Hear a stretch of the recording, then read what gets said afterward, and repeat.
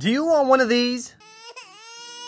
Well, if not, then this video is for you, because today we're testing cheap versus expensive condoms. First, we're doing a fit test. We started with using 2 of the same size cucumbers.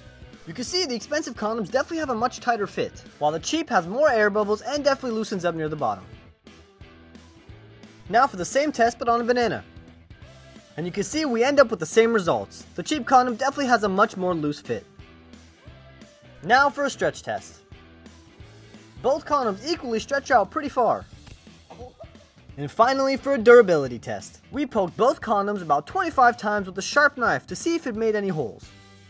Then we filled them up with water to see if there would be any leaks. And neither condoms had any sign of leakage. So overall I would say that both condoms worked well, with the expensive having a slightly tighter fit.